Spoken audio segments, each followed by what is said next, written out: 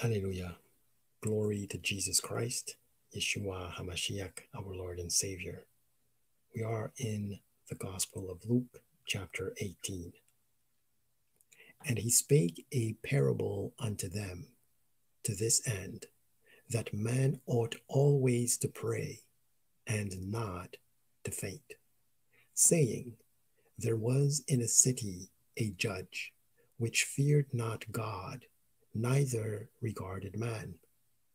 And there was a widow in that city, and she came unto him, saying, Avenge me of mine adversary.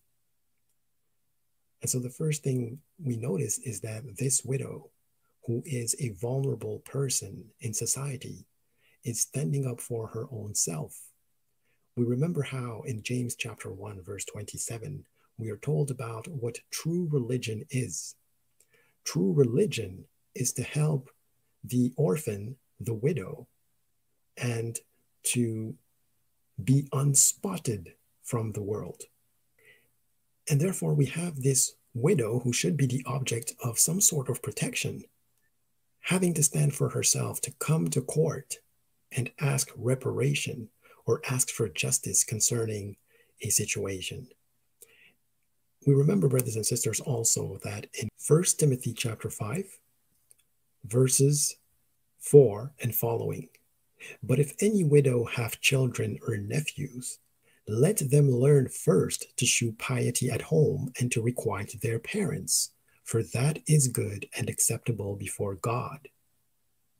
And therefore, the widow's children, her family, nephews, they're supposed to take care of the widow, and they're supposed to stand up for her and take care of her affairs.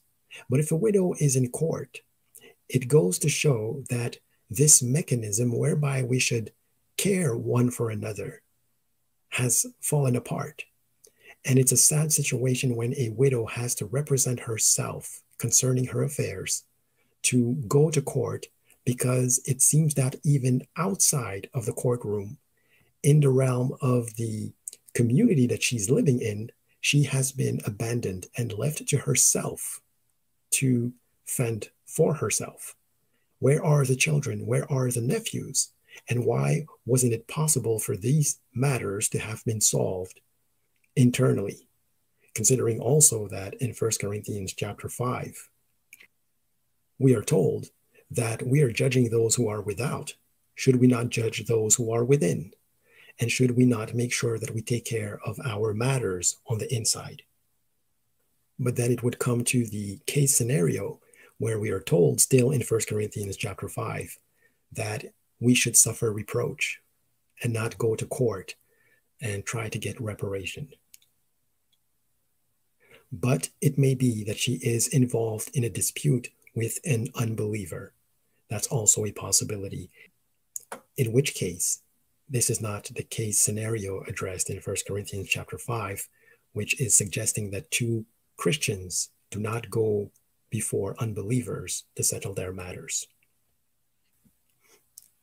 And so still in 1 Timothy chapter 5, verse 16, if any man or woman that believeth have widows, let them relieve them, and let not the church be charged, that it may relieve them that are widows indeed. And so this is again bringing forward the idea that widows have to be taken care of by those who are members of their surrounding family. And where there are difficulties doing that, then the church will intervene. But we're looking to the family of the widow first. Now, getting back to our story in Luke chapter 18. And he spake a parable unto them to this end, that man ought always to pray and not to faint. Let us remember this verse. We'll get back to it later when we get to the end of this parable. Verse 2, saying, There was in a city a judge, which feared not God, neither regarded man. And therefore this judge, who was given ability and the capacity to become a judge, feared not God, did not recognize that God gave him the ability to occupy the position that he is occupying, and he thinks that it is due to his own strength that he has accomplished everything that he has in life, and therefore he has become a judge unto himself, to then decree that his own opinion and his own concerns should govern his conduct.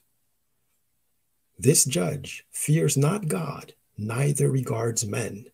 In other words, he has regards only for his own opinion and own self. Verse 3, and there was a widow in that city. And so there's a community there. The widow was a part of that community. And where we are supposed to be a body, there are people who have needs that are not being met, and they may be vulnerable. And yet, when we are supposed to have the mind of Christ, according to Philippians chapter 2, verse 5, and handle the affairs of others as though they were our own, here this widow, a vulnerable person, a person who is supposed to be taken care of by her family, is left to stand by herself and fend for herself before a judge concerning a dispute. This is what we are to assume, given that we have indications that she should have been represented or helped by those who are family members and should have cared for her. Verse 3, and she came unto him, saying, avenge me of mine adversary. At the same time, this woman, who is desperate, obviously, tries to make flesh her arm. And the Bible teaches us in Jeremiah, I believe 17:5, cursed is he who makes flesh his arm. We are not to rest upon men when we have issues or problems, because men will ultimately fail us because of their imperfections. And this is exactly what is happening here, because as we will find out, this judge is not going to settle the dispute in a timely fashion. But conversely, at the same time, the Lord does tell us to use the authorities that he has established, because they have been established for our own good, to punish those who commit iniquity. And so on the one hand, she hasn't necessarily turned to the Lord, but on the other, she has done what the Lord has said in terms of using the authorities established on earth, because they have been established on earth by the Lord for our good. And she has done that. And so this is Jeremiah 17:5. Thus saith the Lord, cursed be the man that trusteth in man, and maketh flesh his arm, and whose heart departeth from the Lord. And if we turn to Romans 13, starting at verse 1, let every soul be subject unto the higher powers, for there is no power but of God. The powers that be are ordained of God. Whosoever therefore resisteth the power, resisteth the ordinance of God, and they that resist shall receive to themselves damnation. For rulers are not a terror to good works, but to the evil. Wilt thou then not be afraid of the power? Do that which is good, and thou shalt have praise of the same. For he is the minister of God to thee for good. But if thou do that which is evil, be afraid, for he beareth not the sword in vain. For he is the minister of God, a revenger to execute wrath upon him that doeth evil. And so from this perspective, the judge who is established in the judiciary branch, in the legal system to render justice, is supposed to be a minister of God who renders justice so that a revenge can be executed upon him that doeth evil and who is being brought to court over a dispute. And so this widow, she was hoping that the judge would be a minister of God and act in that capacity. But unfortunately for the widow, the wisdom that this judge possesses is not the wisdom that comes from above, but the earthly wisdom, which is anchored in the lusts of man. James chapter 3, verse 13. Who is a wise man and endued with knowledge among you? Let him shew out of a good conversation his works with meekness of wisdom. But if ye have bitter envying and strife in your hearts, glory not, and lie not against the truth. This wisdom descendeth not from above, but is earthly, sensual, devilish. For where envying and strife is, there is confusion and every evil work. But the wisdom that is from above is first pure, then peaceable, gentle, and easy to be entreated, full of mercy and good fruits, without partiality and without hypocrisy. And so a wise man endued with knowledge would render justice as he is supposed to, as an officer and minister of God, if there is a dispute and a widow has a valid claim. But this man, who did not regard God nor man, as we will find out, did not render justice for a while, because he was not executing his function as a judge based on any morals or principles of God, where there would be justice, where there would be judgment under the heavens, but rather he was simply fulfilling the lusts of his flesh, enjoying the position that he had after the desires of his heart. And we see this all over the earth in this world, where people in high positions are doing everything but to care for the citizens that they are representing, or caring for the citizens whose interests they are supposed to have at heart, unfortunately. Because, as the Bible says, this world is corrupt through lust. And lust here is a wide array of lusts, which pertain ultimately to our flesh and the works of the flesh, as we learn from Galatians 5. And so we see that there is strife because this widow is trying to get justice and this judge is resisting that. There is strife, there is confusion. And so this wisdom does not descend from above, but is earthly, sensual, devilish, that is centered around man's arrogance, centered around man's lusts and own desires, their own justice, which is filthy rags. And very quickly, just to, again, outline the arrogance of a lot of people in this world who have high positions and who have a lot of responsibilities.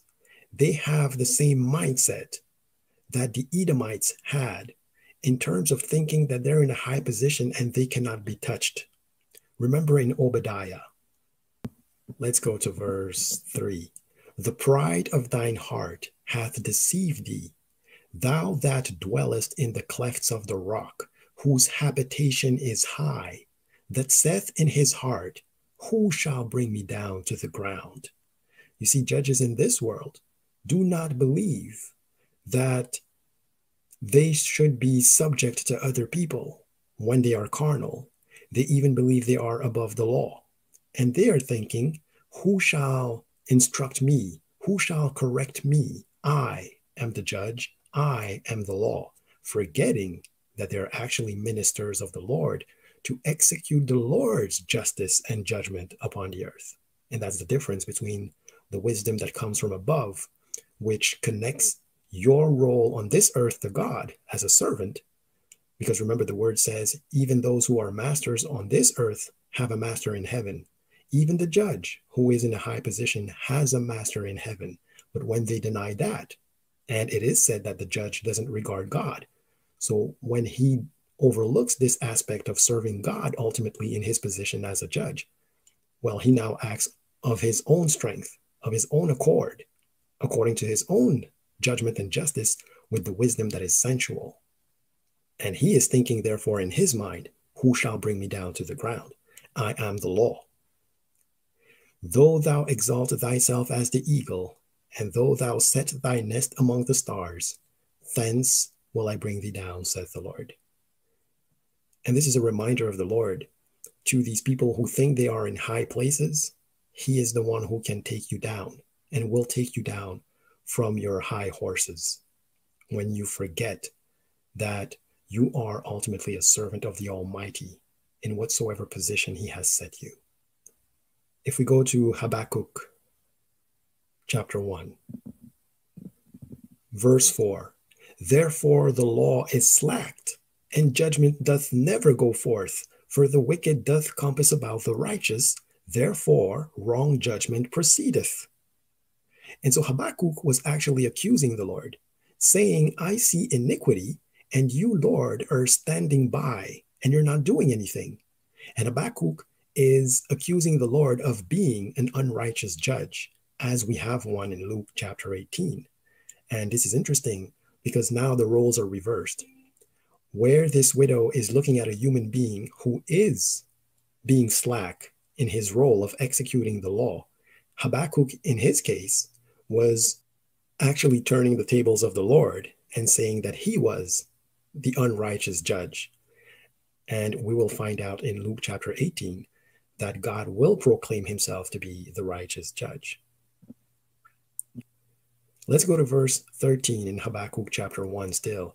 Thou art of purer eyes than to behold evil, and canst not look on iniquity. Wherefore lookest thou upon them that deal treacherously, and holdest thy tongue, when the wicked devoureth the man that is more righteous than he? And makest men as the fishes of the sea, as the creeping things that have no ruler over them. They take up all of them with the angle, they catch them in their net, and gather them in their drag. Therefore they rejoice and are glad. And so you see here, Habakkuk is nonetheless recognizing that he knows in his heart that the Lord has pure eyes and does not behold evil, does not look on iniquity and accept that, but rather that he would actually stand up and defend the righteous. Habakkuk knows that in his heart. And so he knows the Lord would not hold his tongue when the wicked devours the man that is more righteous than he. And so Habakkuk knows that the Lord is the righteous judge, as the Lord will himself establish himself to be in Luke chapter 18. And rather, this verse 13 is representative of the judge, the unrighteous judge, who actually looked upon the cause of the widow and did not render justice for quite some time. And so it's interesting to have this analogy where the roles are reversed, where the Lord is being accused by Habakkuk, when in fact, this would rather apply to the unrighteous judge and teach us that the Lord ultimately is the righteous judge. If we go to Micah chapter 3, verse 11, we read, the heads thereof judge for reward, and the priests thereof teach for hire, and the prophets thereof divine for money.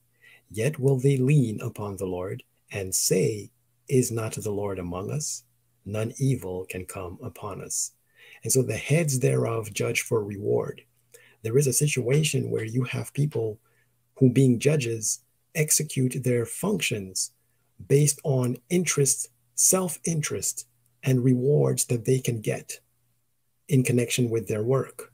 And so they are not led by justice, but gain for themselves. And so we get back to Luke chapter 18.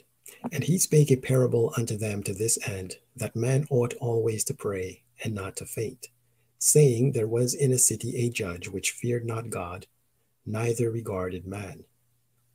And there was a widow in that city, and she came unto him, saying, avenge me of mine adversary.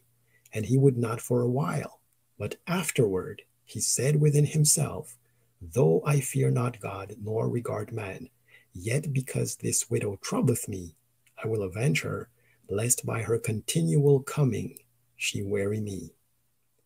So we see the judge occupying a high function, as many in this world, and not caring about the representatives, not caring about the citizens whom they are supposed to be working for, in terms of honoring their function and role in society as regards the Lord and being ministers of the Lord in the capacity that they have, in the position that they have. And because this judge had the wisdom that is sensual, the earthly wisdom, and not the wisdom that comes from above, he did not honor the Lord. And he allowed this widow, who was a vulnerable person, seemingly not helped by her family members, to obtain justice. Whereas the Lord has set up governing authorities and courtrooms to settle matters, and so that judgment would be found under the sun. And so the Lord, through his ministers on earth, officials, is supposed to have his will carried out. But where men have turned from serving the Lord and they serve their own lusts, then do we have this situation where justice is not being rendered and vulnerable individuals are suffering from this. We also saw how in Habakkuk we had the tables turned on the Lord, where Habakkuk would challenge the Lord in demonstrating that the Lord was fair because he felt the Lord was being slacked. Whereas here in Luke chapter 18, we definitely have a judge who is unfair, and the Lord says so himself. Let's go to verse 6. And the Lord said, hear what the unjust judge saith. And so this unjust judge has been condemned by the Lord in that he is officially recognized as unjust. And this is that same judge whom we spoke about, thinking highly of himself, perhaps thinking that in the position that he is occupying, who will bring him down to the ground? Well, the Lord has power to do that. Verse 7, and shall not God avenge his own elect, which cry day and night unto him, though he bear long with them? This is an important passage, and the Lord was pointing out this verse to me in the following terms. Though he bear long with them. You see, the Lord will avenge his own elect, which cry day and night unto him, though he bear long with them. And so the elect cry day and night.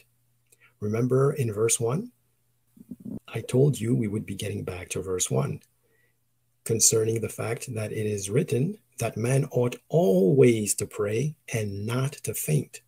And so indeed, his elect are crying out to him day and night. They do not faint. They're always praying. They're always calling out to the Lord. And that's what they ought to do.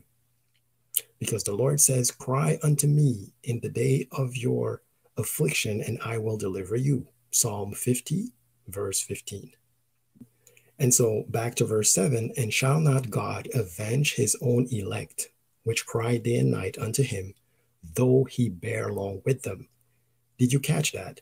Though he bear long with them, meaning the Lord is telling us here, it is not that I do not hear your cries, saints, but I want you to know that I hear them, but that I don't necessarily execute judgment speedily, because I am patient and slow to anger.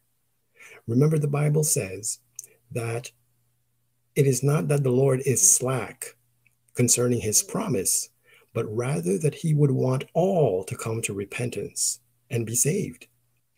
Although he has also told us that not everybody will believe. The Lord also tells us in the book of Ecclesiastes, because judgment is not rendered speedily, those who are evil have it in their heart to persist in iniquity, because the sentence of God is not executed speedily. So now we get back to Luke 18, chapter 7. And shall not God avenge his own elect? Meaning, of course he will, which cry day and night unto him. They've been crying out to him for a long time. They've been persistent and perseverant in prayer, as they should, though he bear long with them. And this is interesting because it tells us that the Lord is bearing long with us. He has heard our cries, and he is suffering himself alongside us. And this is very important. Sometimes we open our mouths to say, Lord, haven't you heard my request? Lord, perhaps for you it is not such a great thing because you are the Almighty, but me, just a human, I cannot bear with this situation. But the Lord is saying, wait a minute, I am next to you. I bear long with you. I suffer when you suffer. You see, the Bible tells us we are one body. And when one member of the body suffers, the whole body suffers. And if Christ is our head and we are the body, then Christ suffers with us because he's part of the same body, though he be the head. And this is how he bears long with us. Remember in Acts chapter 9, when the Lord Jesus spoke to Saul, who would become Paul, he told him, why do you persecute me, Saul? When in fact, in 1 Timothy chapter 1 and Galatians chapter 1, it is said that Saul or Paul was persecuting saints. But then Jesus said, "Why do you persecute me?" And so this is a confirmation, though he bare along with them, the Lord Jesus was being persecuted through the persecution of the saints. And so he was suffering alongside them. And when we have a request, and when we're crying day and night unto the Lord, let's not forget, he is suffering through the trial alongside us. And therefore, we should not murmur against the Lord. This is an important lesson. We have a tendency to do that. We're weak in our flesh, and we accuse the Lord. Though he is bearing along with us, though he is suffering alongside us, and he has heard our request, but he is slow to anger, and therefore he does not execute his judgment speedily upon the wicked. However, he tells us that in verse 8, "I tell you that he will avenge them speedily." Now, this may seem to be a contradiction, but it's not, because in Habakkuk still, he tells Habakkuk, though it seems to tarry, it will not tarry. And so what this means is that according to our own understanding, when we're in a difficult situation, we would want an immediate remedy to the situation. But the Lord says he will avenge us speedily.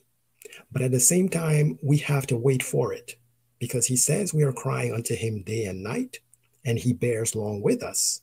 So when he says he will avenge us speedily, we have to understand that it is speedy, not speedy enough for us concerning our own weakness of our flesh, who would want an immediate resolve, an immediate solution to the problem and action of the Lord.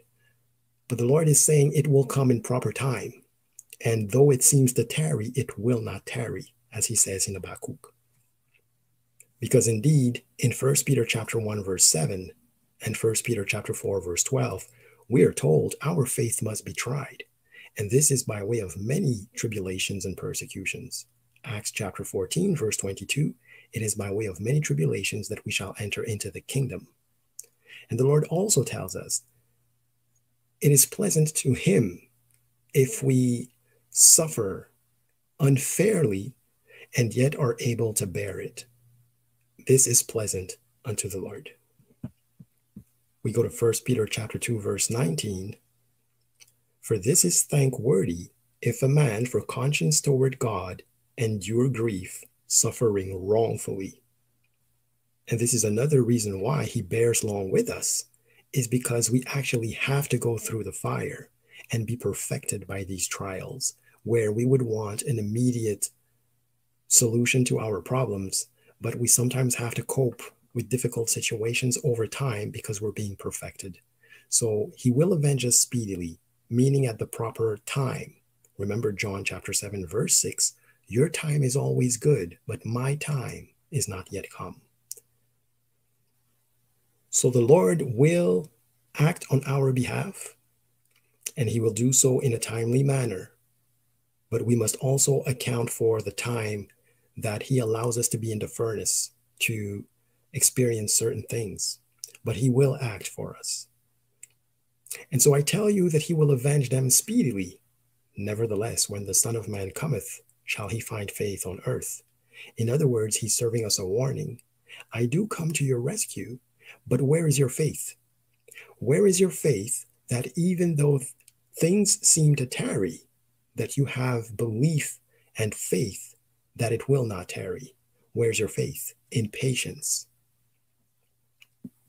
In 2 Peter chapter 1, verse 6, we read, and to knowledge, temperance, and to temperance, patience, and to patience we add godliness. You see? And so patience is important because it leads to godliness. 2 Peter chapter 1, verse 6 again, and to knowledge, temperance, and to temperance, patience, and to patience, godliness. And we're talking about here in context about qualities that we must acquire. And we go from one to the other. And we go from patience to godliness. And so this connects also into the story of Luke 18, When he says, shall he find faith on earth? We must be patient, even through our trials, and have faith that he will intervene. He says he will do so speedily, and so we must be patient. He's coming.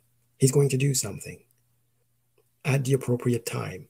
And depending on circumstances, it may be a little bit earlier or a little bit later, but he's going to do something in a timely fashion. And so this is the conclusion of the parable. Shall he find faith on earth?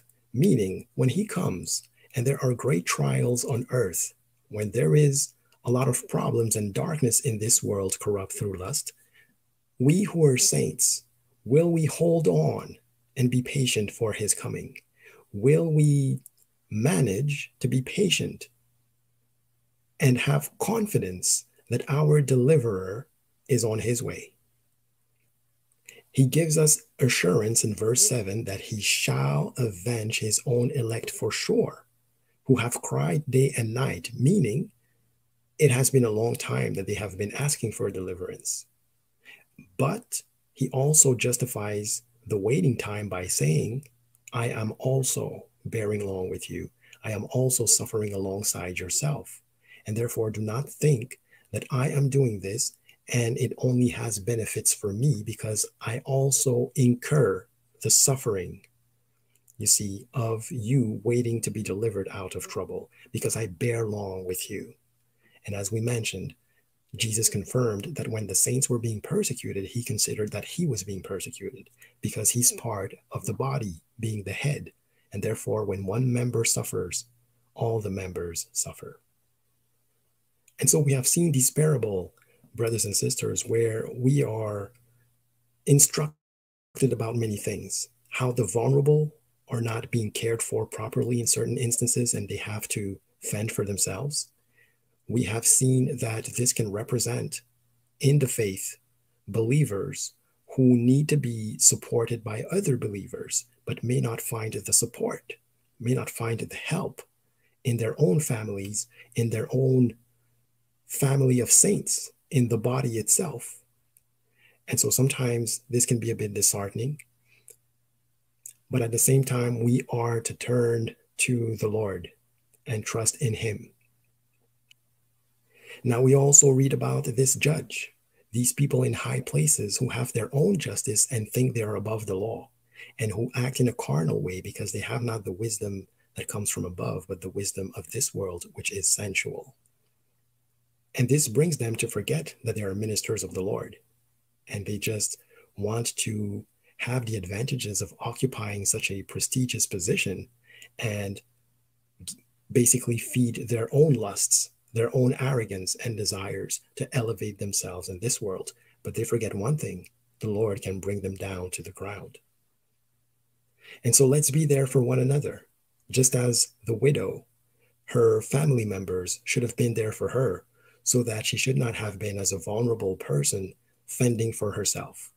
This means there was a collapse in the community.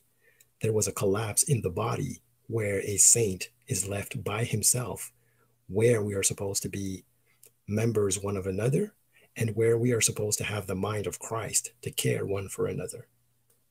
And so she said, avenge me of mine adversary, and she sought justice at the hands of another man. Unfortunately, in this corrupt world, we are disappointed most of the time with men. And so the Lord says, trust in me. Because indeed, the judge did not for a while hear her, but then he acted upon the situation, but for personal motives, because he did not want to be bothered himself, but not because he cared for God or for justice, nor for man. And therefore, he was motivated by his self-interest.